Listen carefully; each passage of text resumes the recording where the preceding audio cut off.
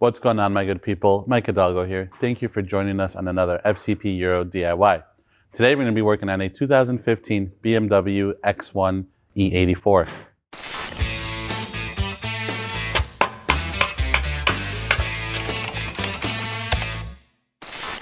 Today on the X1 behind me, we're going to be covering how to replace your front brakes. This is going to be applicable to all your E84 chassis vehicles as well as your E9X vehicles without the M package brakes.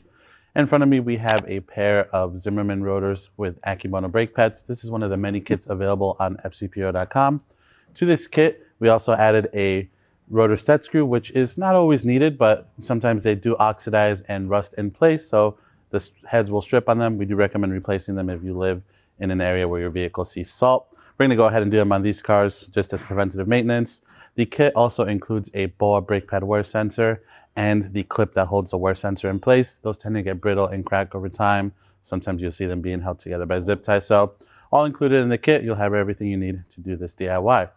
Typically, these are going to last you anywhere from 40 to 60,000 miles. It truly depends on your driving habits. A couple of things you can do is first, check your dash. Do you have any lights on the dash? This vehicle specifically has triggered the warning, meaning the brake pad wear sensor has completely worn through to the contact point, triggering the light on the dash. If you have that, then more than likely you need brakes. Which side do you need though? Do you need fronts or your rears? That is going to be followed up by a visual inspection. It's pretty easy to tell how much meat is left on the pads. On these vehicles, you have a good view, even with the wheel on usually. Anything less than 2 millimeters on the pad, you want to go ahead and replace them. If your brake disc is starting to develop a lip either on the inner or outboard side of it, then you want to go ahead and replace those as well. And in some extreme cases, you may feel some shuddering under heavy braking. That can usually mean a warped rotor, but don't rule out worn out suspension components either, as those can often be a culprit as well. But before we dive into this DIY, let's take a look at some of the tools that we're going to need for this job. For this job, you're going to need a torque wrench. We have both 1/2-inch drive and 3/8 drive. Same thing goes for the ratchets. Anything that can handle 16 Newton meters all the way to 120 Newton meters. We're going to be using an 18 millimeter socket, a 17 millimeter lug bolt socket. We have a 6 millimeter hex and a 7 millimeter hex. To compress our pistons and the calipers, we're going to be using CTA 1465. This is a single piston tool. A small flathead screwdriver, a caliper hook. You can use a bungee cord or zip ties, whatever you have lying around. A small wire brush, a wire wheel attachment on a drill works really well as well. We have a large hammer in case our rotor is seized to the hub, which I have a feeling these will be. Some brake clean is a nice to have, along with some liquid moly ceramic paste and an impact gun to get the lug bolts off of our vehicle. Now we know what tools we're working with. Let's go ahead and get started on this DIY. All right, my good people, before we begin, we want to acknowledge where the brake master cylinder reservoir is on our X1. So this vehicle is going to be located on the driver's side underneath this cover. It's got 2 small tabs, one on the front, one on the back, that hold it in place with a little rubber grommet. Once you remove that, you have access to the reservoir here. You can check how much fluid is in it. If you feel that you may overfill the system, compressing the pistons back in, you can always pull a little bit out before you start your brake job. In this case, we're actually going to be doing a DIY on this vehicle, explaining how to use a motive bleeder. So we are going to be revisiting this again. So I'm not too worried about what the fluid in there looks like right now, but it's a good point to also check it, inspect it. If the fluid's getting a little bit darker, you want to consider doing a flush. But with that, now we can go ahead and get started on this DIY. All right, my good people, today we're going to be focusing on the driver's side of the X1. However, the steps are going to be identical to the passenger side. The reason we're focusing on the driver's side though is this is a side equipped with the brake pad wear sensor. The other side will not have one, so we want to show you how to do the whole enchilada here. We're going to be working on the lift. However, this is a floor jack and jack stand type of job. For those of you that do not have an impact gun like we do today, in order to remove these lug bolts, you want to break them free with the car still on the ground, wheel still on the ground. That way this isn't spinning on you. Once you break them all just a little bit free, then you can raise up the vehicle and remove them the rest of the way. Today we're just going to zap them off. We have 5 17 millimeter lug bolts, so let's get started with that.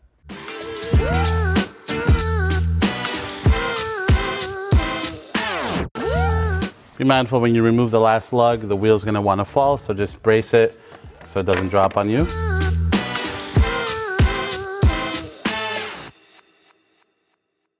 With our wheel off, we now have a better view of where we're going to be working. First thing we want to do before we take anything off, I always like to make sure that this set screw is going to come out. The last thing I want to do is take everything apart and get to the point where I can't get the rotor off. So we're gonna grab our 6mm hex and just work on breaking that free. If you need to, you can use some penetrant before you go ahead and attempt that. We're gonna test our luck today and just kind of go for it. So with that 6mm hex to break this free, make sure the most important thing here is that the hex bit is all the way into the set screw. Last thing you wanna do is strip it. Give it one good yank, no problem, broke free. All right, now at this point, we've rotated this a bit to give you a better view, but the next step is gonna be removing the anti-rattle clip. For that, you wanna simply push from the center here and push upwards to the outside of the caliper to unhook the 2 small tabs. I like to use a small flathead screwdriver. Keep one finger over the clip so it doesn't bounce into your face as you remove it. And just like that, we have it off. Next, we're gonna work on removing the brake pad wear sensor, and we're just gonna go ahead and remove it in full and get our new one routed so that when we're done with our brake job, all we have to do is clip it in at the end. So come a little bit closer and we'll show you how to unroute that. All right, we're gonna start by removing the sensor from the brake pad. Now, something to note, it really only goes on one way, but the sensor is always gonna be on the inboard pad. In this case, we're gonna go ahead and just pull this out. The light's already been triggered on the dash, so we know that this is bad. In this case, it is completely squished, so no problem. We'll go ahead and just pull it out from here. Following along the back, we have the white clip on the metal portion, or the crimped portion of our soft line. As you can see, this one's not in bad shape. It could have been reused, but this will probably break as soon as I do this. Yeah, and that's where the problem lies in these. They get brittle. They're really only one-time use. You can also note the orientation. These have a small slant to them. In this case, the top is slanting towards the inside of the wheel well. The bottom is slanting towards the brake caliper, if you will. We're gonna go ahead and toss that. Now we're gonna follow up the top of our knuckle here. There's a small black plastic clip that holds the line in place. Just pop that open and you can sneak it out. Moving up along, you have a small metal tab here that retains the line as well. Just pull it up. And then lastly, you have this junction box, which also has a small metal tab in front of it. We're going to go ahead and open it up from the bottom here. Just mindful there's usually a ton of debris in here. It's a good time to clean this out. I'm going to pull our line from a cable from this last tab. And here is our old brake pad wear sensor. There's a small tab, a locking tab on the harness end of the vehicle. You're going to press in to unlock, and then you can pull the sensor out and throw it in the trash. We can take our new sensor. These are keyed. They really only go one way, so just take a quick look at them before you insert it and lock it in. Pretty straightforward. There we go. We're gonna get a little bit of this debris out of here. Tuck that back in there. We'll swing our brake cable over. Be mindful, again, this cable ran behind the sway bar end link, which is behind the strut here. So you want to make sure it's all routed the same when you put it back together. We can lock this box up. Now, starting with the first tab right outside of the junction box, we'll just get our brake pad wear sensor cable in place there. Bring it back up front. One more metal tab here. Again, these all have little notches or grooves in them, so they really only go on one way. And then we're gonna hang tight on installing the new white clip, and we're just gonna let this hang out to the side for now. Now with that situated, we're gonna work on removing the 2 dust caps on the back of our guide pin boots here. You can just pop them off with your fingers or use a small flathead screwdriver. And now we can get set up to remove the 2 guide pins so that we can take the caliper off, press the piston in, and just hang it off to the side for install later on. All right, now with the dust caps off, we're gonna work on removing the guide pins. For the top one, you may want to use a extension on your ratchet, depending on what kind of 7mm hex bit you have. If you have a long one, you might not need it, or if you're using an Allen key style tool, you may not need it. But for us, we're just gonna grab a small extension. Just keep that in mind when you do this job. It's really just for the top 7mm hex on the driver and passenger side. It's really to clear the soft line. You can do it without it. You'll just be there all day on small increments.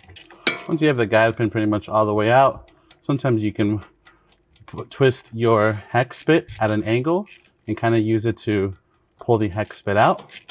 If not, you can push it through from the front side with a small flathead screwdriver. As you can see, the threads on there protruding pretty easily from the bracket, from the caliper itself. So we'll do just that. We'll take our screwdriver, we're just gonna pry the guide pin out, and we'll clean that up and set it to the side. Now we can undo the bottom 7mm guide pin.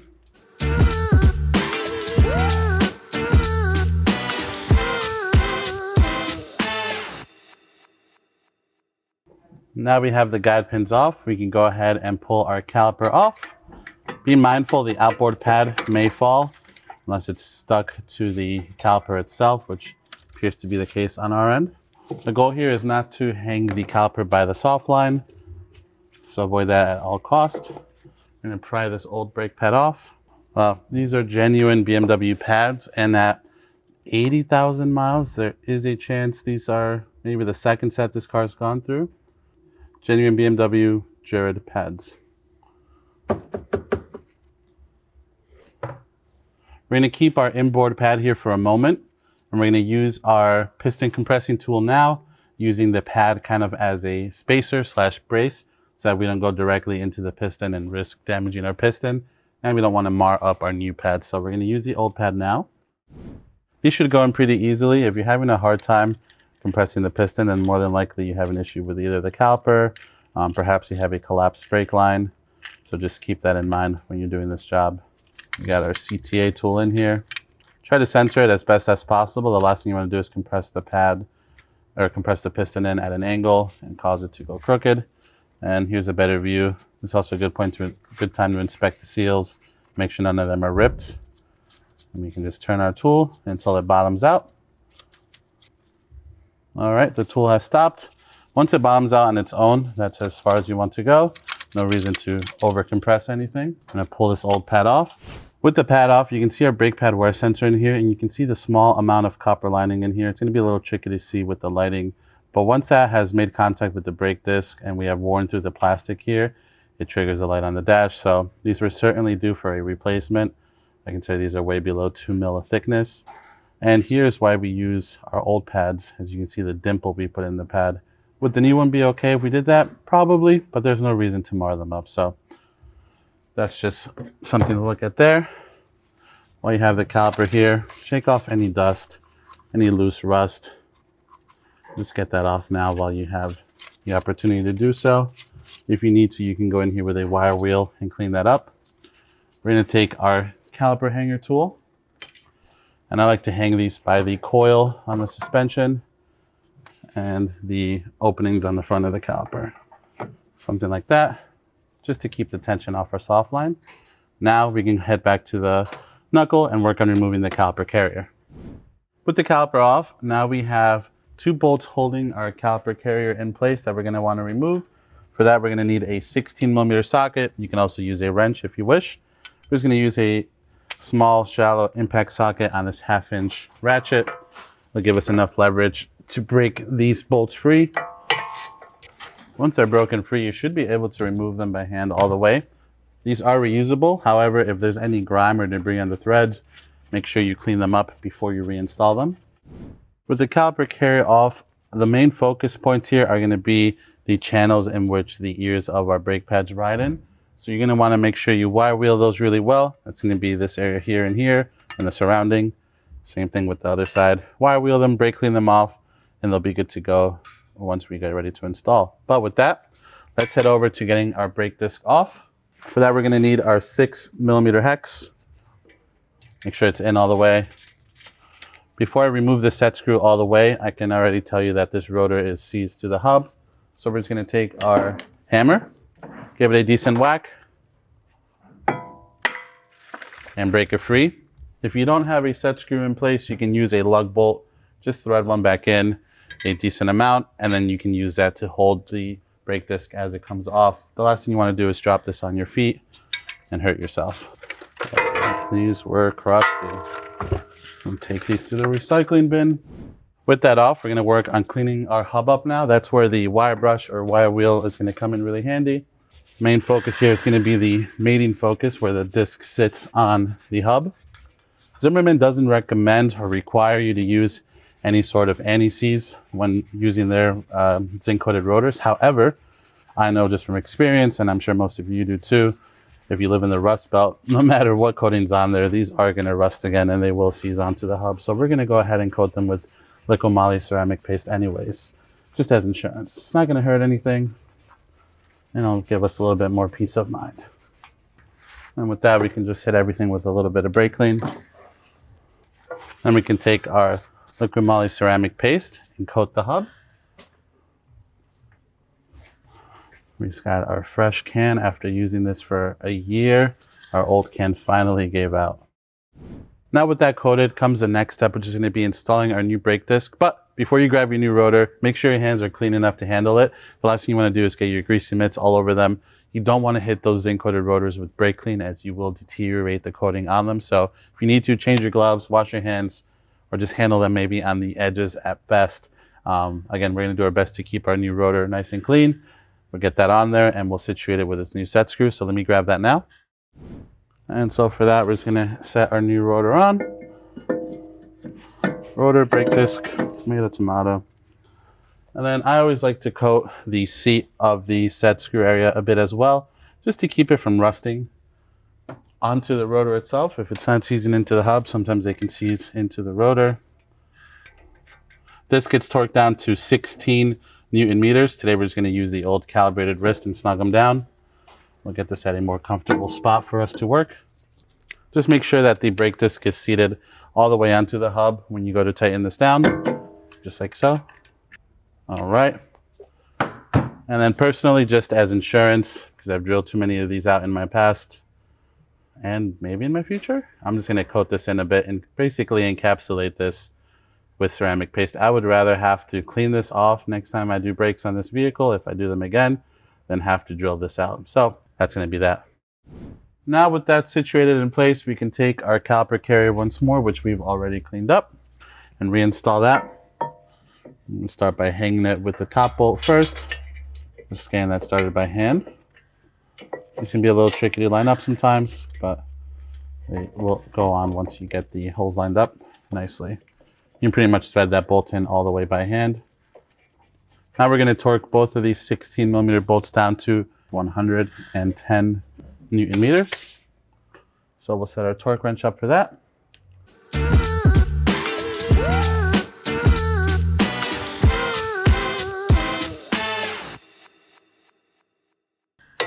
There's our top one. Now we're going to go ahead and install our pads. We're going to start with the inboard pad first. You can choose to lube these up. I like to, especially when the pistons start to corrode a little bit. One thing to note, depending on the manufacturers, sometimes these clips can be a little too wide. If you need to, don't be afraid to cinch them down a bit with some pliers, just so that they can pop into the piston a little bit easier. We're going to lube up these tabs a bit, just so that they don't corrode to our piston. Lube up the ears a bit where they ride on the caliper carrier. So for that, you already know we're going to use our favorite liquid moly ceramic paste. All right. Goal here is not to get any paste on the pad itself, obviously. You don't want to contaminate the material. We'll set it onto our piston and just pop that in like so. Then we'll take our outboard pad and do similar. We're going to lube up the ears a bit, and then we can slide that onto our carrier here, just like so. And we'll take our caliper off of the hanger. Don't forget to take the hanger off. I can't tell you how many of these I've sent off with cars before. Like, seriously, I can't tell you. They'll fire me. And then we'll slide our caliper over like this. And now we're going to go ahead and install our guide pins. If they have a little bit of gunk on them, clean them off. Scotch-Brite pad, wire wheel. Just make them looking nice. At this point, my good people, I let you decide what you want to do. You can choose path A or path B. For me, path A is going to be using a little bit of this liquid moly ceramic paste on the guide pins. BMW doesn't require any sort of lubricant on the pins. I've been doing it this way for the last 14 years, and I don't see any difference doing it with or without. Personally, I like using it. Makes removal of the guide pins a little bit easier. So we're going to go ahead and just add a small dab to them before we feed them into the boot here.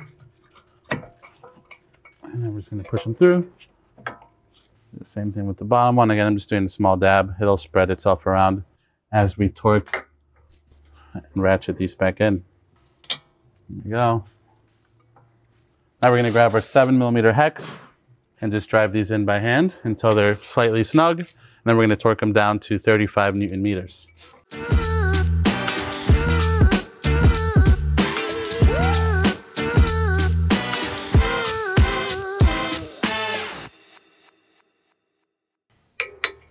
Don't forget to put your dust boot caps back on.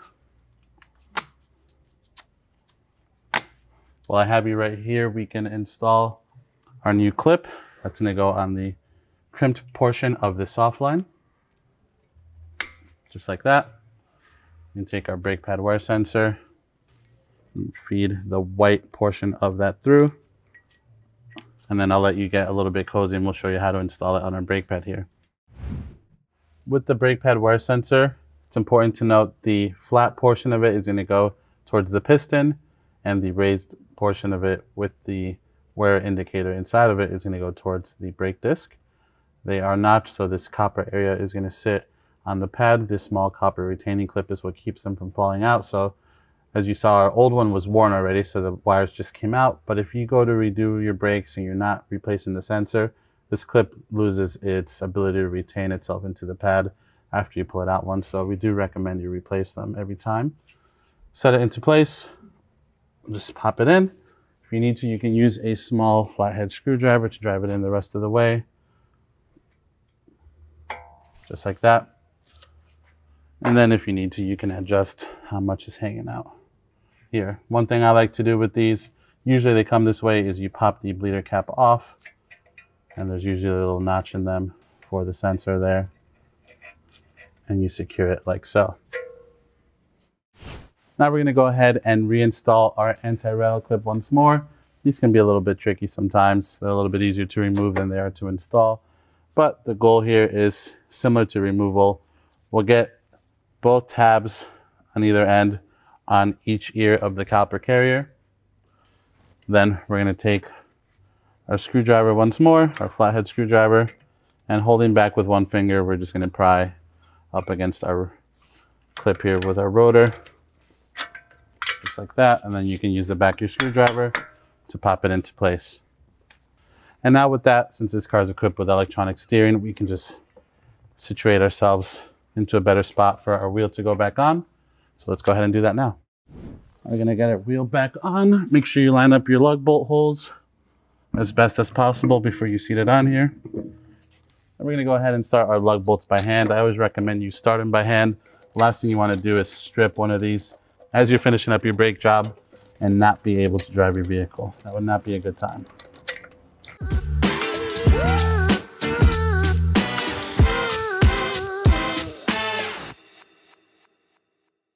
Now we're just going to use the impact to snug up the bolts. We're not torquing them down. We're just going to apply enough pressure to where the wheel is seated evenly on the hub. Then we'll drop the car down and finalize the torque on the lug bolts. Do this in a star pattern. Whenever you're tightening up wheels, you always want to do a crisscross pattern. Now with that, we can drop the vehicle. Now with the vehicle back down on the ground, we're going to torque all 5 17mm lug bolts to 120 Newton meters using our CTA extended sockets, which are really nice. They keep the ratchet away from the body of the car on most vehicles. I'm going to tighten these in a crisscross pattern as well. Boom, baby. And with that, my good people, that is going to conclude this DIY for today. Overall, a really straightforward job on the X1. Definitely a good beginner's DIY video and what I call a great driveway / garage floor DIY. If you like this video, please be sure to give it a thumbs up. If you have any questions or comments on what we did today, or there's a specific job you want to see us do on the E84 chassis, leave it in the comment section below. And if you like this DIY and you want to see more like them, please consider subscribing. We make new ones all the time. As always, thank you so much for watching. I'll catch you in the next one.